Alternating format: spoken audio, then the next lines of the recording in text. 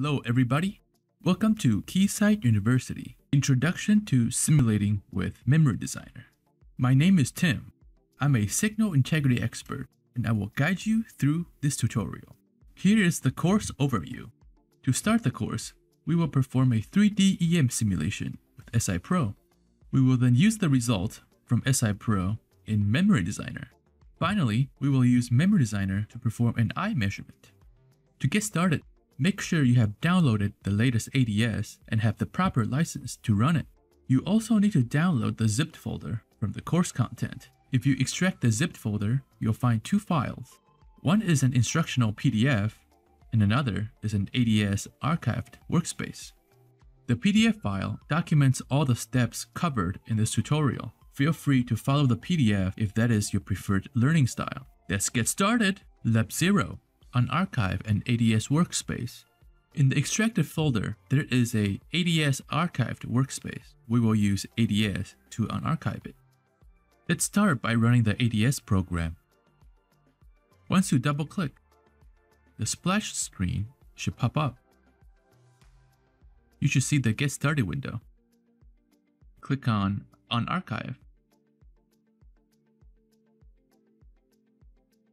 and browse to the ADS archived workspace. Open the archived file. Browse to a desired location to store the workspace.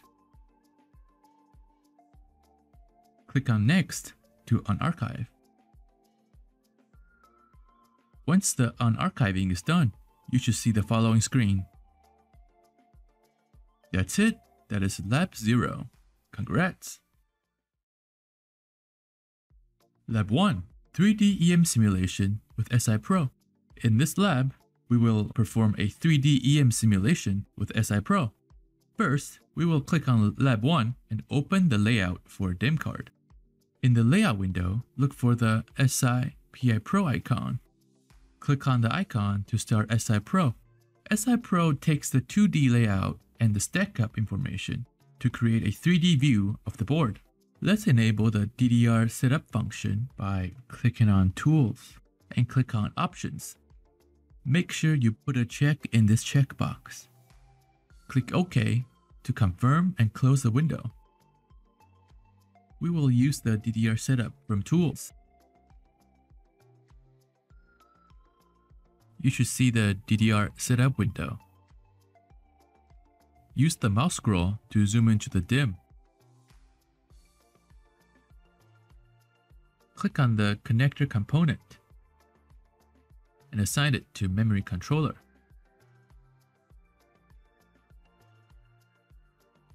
Click on U1 and assign it to memory devices. You can click and drag to rotate the 3D view. Right-click and drag will shift the 3D view. Click on U19 and assign it to memory devices.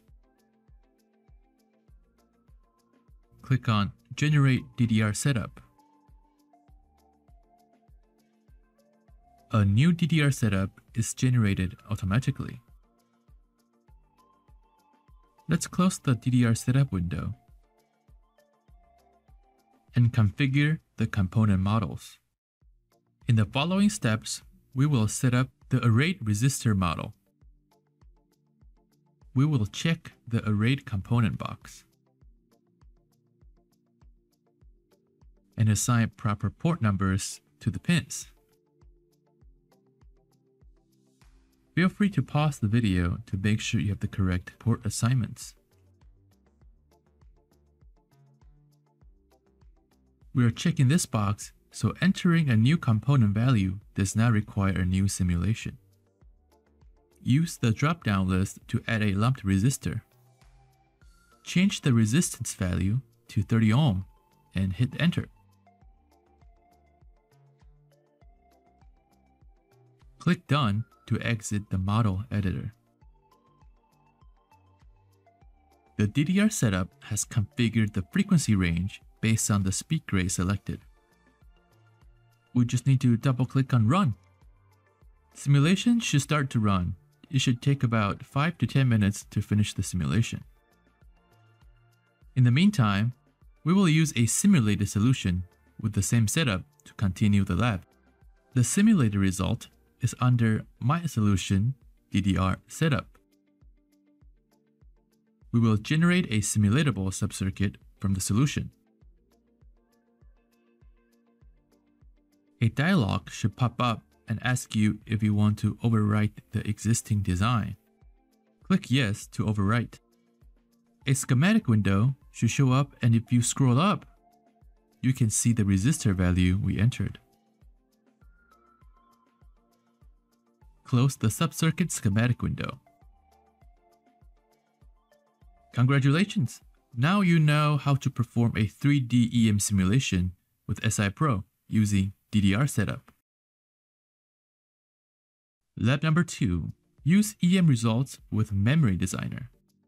Starting from where we left off, look at your taskbar to find the ADS icon. Click on the ADS main window to bring it up. Let's open Lab 2 to use our EM results in a Memory Designer simulation. You should see the schematic window pop up. Then you can scroll up to zoom into the schematic. Let's find the Memory Designer PCB from the palette on the left. Use the drop-down list to show all the palettes available to you. Find the Memory Designer simulation from all the palettes. Click on the Memory Designer PCB component and place it on the schematic. After placing the component, right-click to bring up a menu to end the current command. Double-click on the PCB component to bring up the configuration window. Select the first option, SIPro Generated Cell, and hit Next. Use the drop-down list to select the subcircuit generated in Lab 1 and hit Next. Let's specify the channel ID of each signal by typing and group editing. Double-clicking on a field allows you to edit. Type 0 to assign channel ID and hit Enter to confirm. We will now multi-select and perform group editing. First, press Ctrl+C to copy the current channel ID. Then scroll down to the end of the list with your mouse wheel. Hold Shift and click on the last row of the list. Right-click in place to open the context menu. Click on Paste to Selected, and you should see all the channel ID updated. Click on Finish to finalize the configuration. We will use the wiring command to auto-connect all the signal lines. First, click on the controller, then click on the PCB. The auto-connection window pops up. Press the auto-connect button to quickly connect all traces. Once connected, click OK to finish the connection process. Repeat the same steps for the PCB and the memory device component. Once the connection is done, press the Escape key to end the wiring command. Finally, click on the Simulate button to start the simulation process. Simulation should start and a progress window should pop up. We should expect the eye diagrams to be open because the product is already in the market. Sure enough, all the eyes are open as expected. Congratulations! You now know how to perform a 3D EM simulation with SIPro and use the result in Memory Designer. Lab 3. Use the connector in Memory Designer. Starting from where we left off, first, close the data display and schematic windows. Click Yes to save the modifications. Let's now bring up the ADS main window again and open Lab 3. Lab 3 schematic should look like this.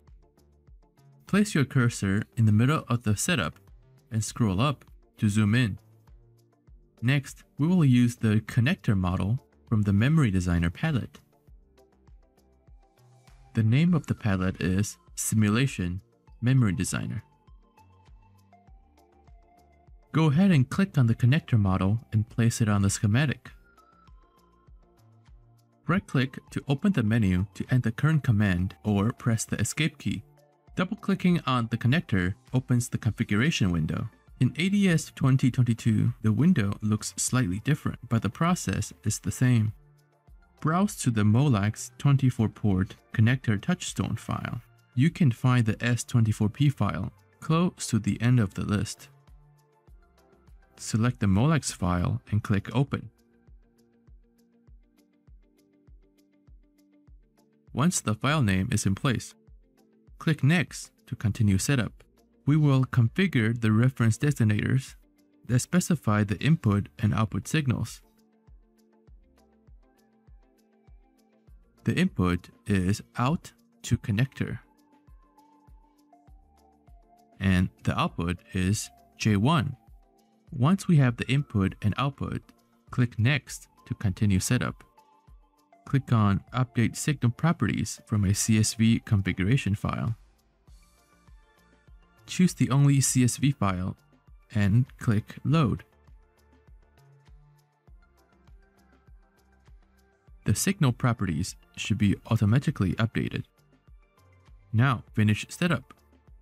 Just like in Lab 2, use the wiring command in AutoConnect to link the connector to PCB and bus lines. Here is to connect PCB to the connector.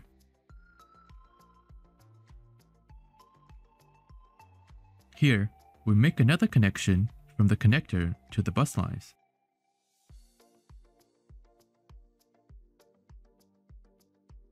Finishing the connections, press the escape key to end the current command. Next, we will place the controller, configure it, and connect it to the rest of the circuit.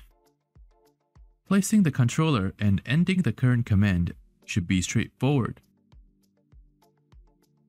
Double-click to configure the controller. Select DDR Pre-Layout 1 from the drop-down list.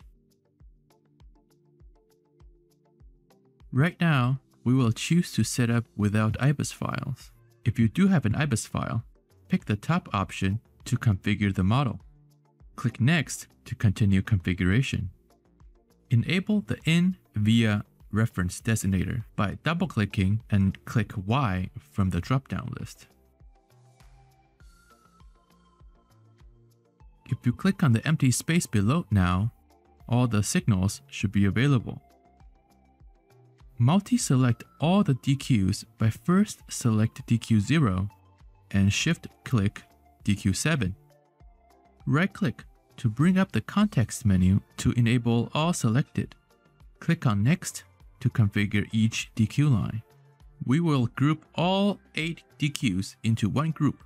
Multi-select, right-click, and create group. Give the group a name and click OK. A new group is now available. You can make other adjustments to the parameters. Here, we are changing our out to 30 ohm. Once the configuration is done, click OK to exit the window. Now, all we need to do is to auto-connect the components like before. Click on the two endpoints. Click on Auto-Connect and click OK. Let's end the command. And finally, we simulate. Now, we wait for the computation to be done. Almost there.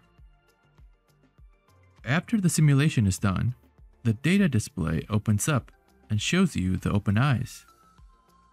Congratulations! You now know how to use the connector component in Memory Designer. You are also fluent in setting up Memory Designer simulations.